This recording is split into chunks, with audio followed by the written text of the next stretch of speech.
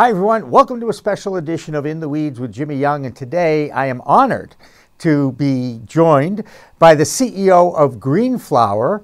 His name is Max Simon. He's also the founder of Green Flower, green-flower.com. Did I get that right, Max? That's right.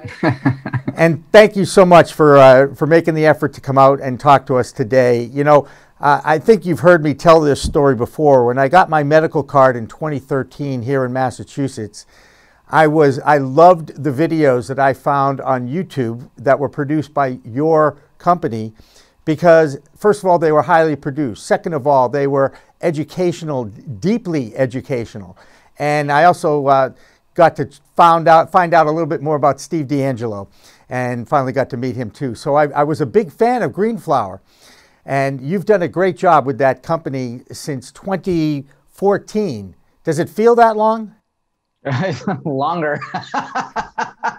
It's been an amazing 6 years, but a challenging one. Amazing and challenging. That's how I would describe the cannabis industry. Never a dull moment, a lot smaller than you think. And now the two coasts are getting smaller and smaller with a few legal states in between. And of course, the news of the week is that Vermont now turns into the 11th state in the union that you can actually buy adult use cannabis. And that was a big deal because it was the first time a legislature actually got the legalization done. Another historic event. I think you can pretty much say that this cannabis train will not be stopped moving forward. Yeah, and the future is quite bright. I believe if things fall the right way, in my particular case, in the national election coming up in a few weeks. Have you ever seen has there ever been a more dysfunctional time in the United States of America as far as politics and government goes? Not in my lifetime. It's chaos. It's so bad. I just actually feel like paying attention to it only hurts our mental health. And so I think at this point, politically, everybody's likely very clear where they fall. And I wish everybody would just stop talking about it, and then everybody could vote and we could decide what the next chapter is going to look like. But it's quite messy right now.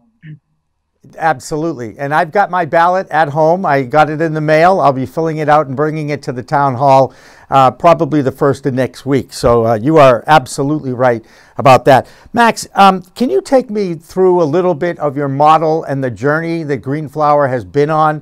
You know, you are all about education, and that is something that, as a teacher and a coach for many, many years, I too believe that's the biggest factor in moving this green wave forward. Is the more we educate people, the more people understand the qualities of this plant. Yeah, so Green Flower is largely recognized as the leader in cannabis education. And that is because we started very early in 2014. And it came from my long, deep background of cannabis, actually. I've been in two worlds my whole life, actually. I've been a closeted cannabis consumer my whole life because I have pretty severe ADHD. And even though I never would have told you up until about 6 years ago that it was my medicine, in hindsight, I realized my whole life I've actually been using cannabis medicinally, and I've been a cannabis consumer my whole life. And on the other side, I've always been in digital education. I helped build Deepak Chopra's company, who's a famous spiritual thought leader, and we were able to reach hundreds of millions of people and really change the stigma around meditation. And so I have a background in using technology and online mediums to get education and information out there into the world in very large ways. And so we started in 2014 to educate the world about cannabis, and have largely stayed on that mission, even though we've zigzagged a few times as a business. But today I'm really grateful to announce that we've got these great business lines that are really successful. We have a channel at green-flower.com where we have tens of thousands of people learning about cannabis every day through our thousands of hours of online cannabis courses. And we have certificate programs that people can take in order to get a certificate in different areas of cannabis, like medical cannabis or extraction or business or patient care. We have 12 of them. And that parlayed into us working inside of cannabis companies where now the preeminent training company for cannabis organizations to train their staff. And that's because we have this big library and this great technology that also covers things like compliance and safety and quality control and standards of operating in retail, in cultivation, in labs, and in laboratories, medical cultivation, and in retail. And then as those curriculums developed, they got so robust that we started approaching colleges. And I'm really honored to say now that we have 8 university partnerships as of today with schools like UC Riverside, University of San Diego, Florida Atlantic University, Northern Michigan University, and many others throughout the country. We're expecting to triple that number just by 2021, where we're actually the engine that powers their cannabis curriculums through higher ed. And so we run the technology and the marketing and the instruction, and the school brings, the accreditation and the student base and the credibility to the table. So really nice partnerships. And that means that we're, educating the world in all these different facets simultaneously, and have built a really exciting business on top of all that. Absolutely. And isn't it amazing during this COVID time, this pandemic, that online education has become more necessary and more popular, and you're sitting there with an expanding curriculum in a new industry that is just taking off. It's growing exponentially, I guess is a good way to look at it. And congrats on continuing to expand into the college arena. How many hours per course, or how is it structured as far as accreditation goes? Because I know with most colleges, you have to take a certain amount of hours, course hours, in order to get college credits. Is that how yours is set up? Yeah, so all of the college programs are 405 hours. They're 6-month programs. They go through 3 different courses. Each course is 135 hours. And they're really beautiful programs because there's online content, there's reading and manuals that people get, there's offline projects, there's forums for people to interact, there's homework assignments and projects for people to complete, and then there's, of course, the exams to get the certificate of completions. And so they're really robust programs that people are getting a ton of value from. And because we have these college relationships, it's also allowed us to set up these partnerships with companies around the country so that those companies, as they're growing and expanding, can be hiring our graduates and have these nice pipelines into kind of guaranteed workforces. And so I think the most exciting part of the cannabis industry, from my standpoint, is the insane amount of job growth and the fact that, not only was cannabis deemed essential, not only is legalization continuing, but this is all happening while it's still federally legal and a Schedule I substance. We don't have banking. So once those barriers knock down, which should happen here shortly, we're going to see a job growth explosion that is literally unparalleled. It'll be the fastest job growth in an industry in many, many decades. And we know that because it's already in the top 4 right now, even with all these barriers. And so, I just feel very excited that higher education is embracing the reality that this is a field that requires specialized talent.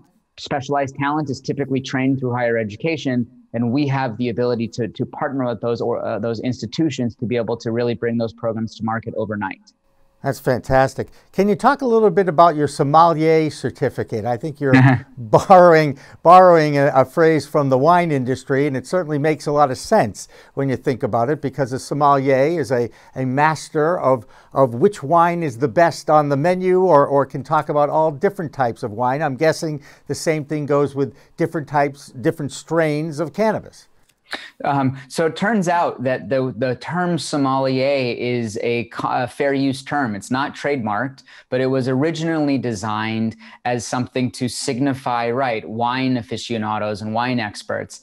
And so that infrastructure of, hundreds of years of wine training to create masters in cannabis wine was well established. And we realized in the cannabis industry that you had this really unfortunate experience of millions of people getting wrong, incorrect, made up guidance from people that were literally using inaccurate terminology, didn't have any standardized training, didn't have any ways of systematically interacting with customers, and quite frankly, at the deepest level, don't even have any real understanding of what quality products mean. And so it's not even been announced yet. We just started to tease that this was coming, called the Ganjie. And the I saw the Ganjie, picture. I saw the yeah, picture with everybody going, shh. yeah, so it was 2 years in development. We started in 2018. All the photos and everything you took happened well before COVID, which shows you how long we've been working on this. And we aggregated 18 of the most experienced cannabis experts that we knew in two levels of understanding, quality and service. And we got together for 2 years of time, and they collectively put in over 8,000 hours of contribution to come up with the most comprehensive curriculum for training somebody on cannabis quality and cannabis assessment. We created a tool called the SAP, the Systematic Assessment Protocol, which is a systematic tool for accurately grading the quality of cannabis flower and concentrates. And then we designed the customer interaction protocol, something that people can use to engage with customers in a systematic way to provide the highest level of service, all while training people to develop their palates, develop their level of understanding of aromas and terpene profiles, and ability to communicate that using standard terminology and lexicology. And so it's a really exciting thing that's been years and years and years in the making. And the response thus far has been just overwhelmingly positive. And so people can find out more about that at ganjie.com. Ganjie.com. I love that.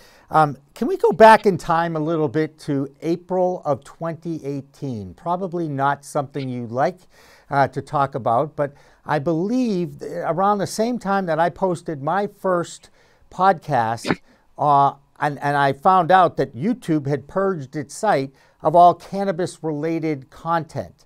How disappointing and how upset were you when that happened? Well, it was just shocking because I can understand at least when they are purging the site because there are people that are talking about cannabis products, and consuming cannabis products can be against different rules. And that was their kind of argument. But we were a pure education company. We hadn't taken any advertising dollars. We weren't selling any products. We weren't even recommending any products.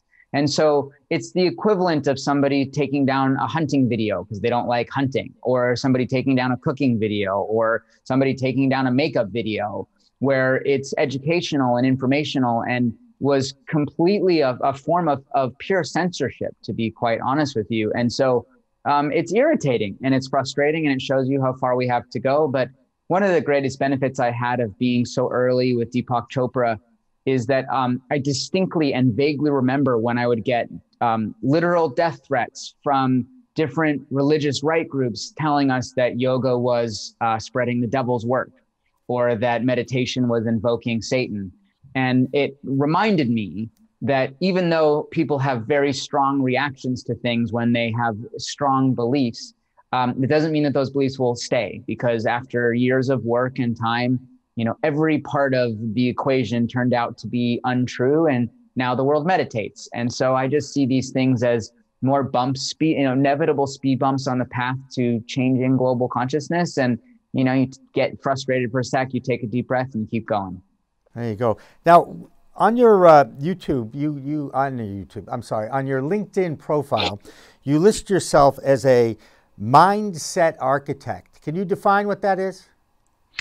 Yeah, I have a personal love and a passion for understanding how we can optimize our potential in this lifetime. I find it so unusual that people don't realize this is the only lifetime we have. Not to say that there may not be more lifetimes or something else, but this is it. This is our shot. And so I am a ferocious student of understanding how I can make sure that in this lifetime, I squeeze the most value, I deliver the most value, I experience the most value, I contribute the most deeply.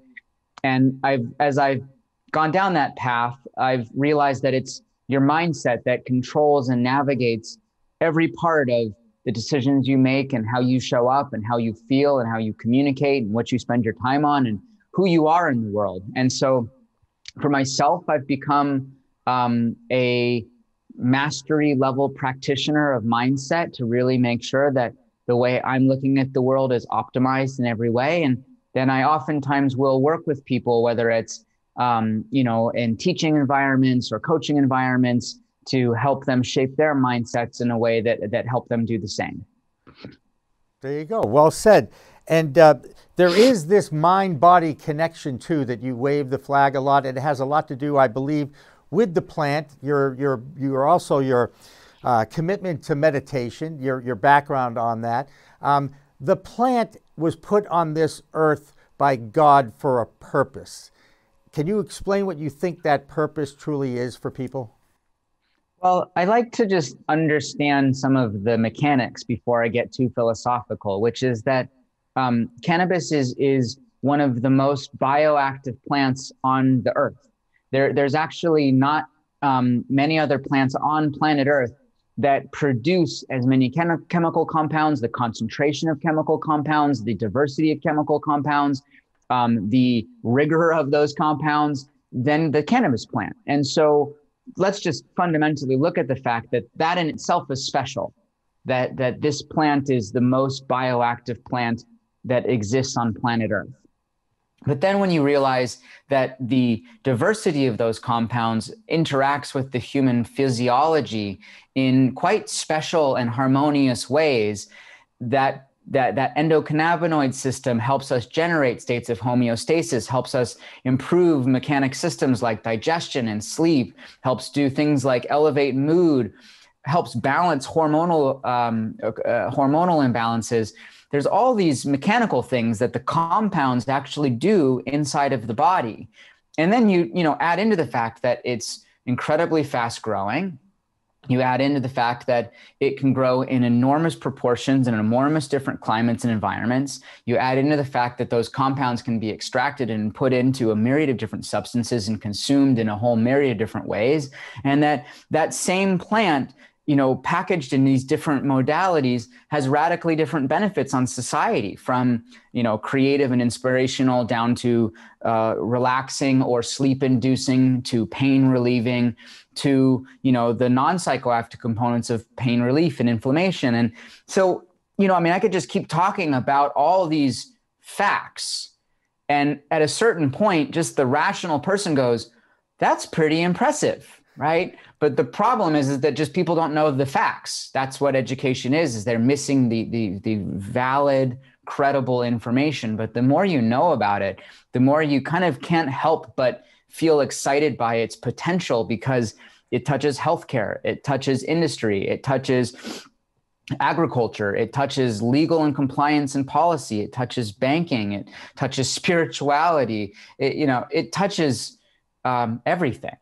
And so, yeah, I feel like the facts communicate what a beautiful plant this is. And like many, I feel, just a little bit honored that I get to play some role in helping other people get the value of it as well. Well, that's the educator in you. That's the person who wants to give back the knowledge that you've accumulated and make an impact on the world, right? Absolutely. Absolutely. One last thing about business lessons. I'm always looking for business lessons that someone like yourself, who's a CEO, you've built a company, a viable company over the last 6 years. And there's a phrase I use a lot that is adapt and improvise. How important is that when you're building a business? I always tell people pretty upfront that this cannabis business, this is actually my 6th business. And this has been the hardest business I've ever done by a huge margin, by a factor of 100. And I think that's important because as much passion and excitement there's a lot of obstacles and challenges and roadblocks in this industry that are very difficult. And for us, we have zigzagged and adjusted and pivoted and, changed courses way, way, way more times than I would have liked. but it's partially because the industry is changing so fast. And when we, for example, when we had originally started, we didn't have plans to be a B2B training company. It wasn't part of our vision or infrastructure. But the industry started growing so fast. The need for trained, educated, credible workforce became stronger and stronger. And there was a bigger and bigger opportunity expanding day by day. And so we moved into that space to take advantage of something that we thought we could do really well, and it's been great. And I could say that with higher education, and I could say that with the certificates, and there's all these areas. And so it's great. It's a great challenge. It's a tremendous challenge. But I think in cannabis, if you're not adaptable and flexible and open-minded and curious, you're just not going to make it in this space, because everything keeps changing and evolving so fast, and you have to be willing to adapt with it. There you go. Fantastic. Max Simon, CEO of green-flower.com. And the new group is Ganjier. What's that? Ganjier.com. It's GANJIER.com. There you go. He's Max Simon from Green Flower. I'm Jimmy Young from Pro Cannabis Media. Remember, it's a whole new world of weed out there. Use it responsibly. Thanks for watching. Thanks for listening. Weed Talk Now, Weed Talk News, and In the Weeds are all available on most major podcast distributors like iTunes, Spotify, Google Play, and our friends at clnsmedia.com and our flagship, cannabis.net. So subscribe, share, and like our videos on all the social media networks out there, including LinkedIn, Twitter, Instagram, Facebook, the WeedTube, and YouTube. Weed Talk and In the Weeds are two productions of Pro Cannabis Media supported by Revolutionary Clinics, one of the top medical cannabis dispensaries in the Massachusetts area, now with 3 locations in Greater Boston, 2 in Cambridge and 1 on Broadway in Somerville. Rev Clinics has a patient-first mission. They will customize your needs as a medical patient with the proper titration and combination of strains, flavors, and products. Rev Clinics, where the patient comes first. We are Pro Cannabis Media.